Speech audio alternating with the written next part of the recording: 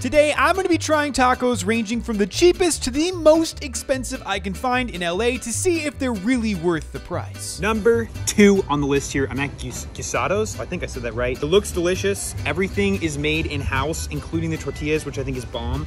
And all of the meat is like slow roasted. It doesn't have the same amount of toppings the last one does, but I think it has way more meat. I'm hopeful. Here we go, first bite, baby.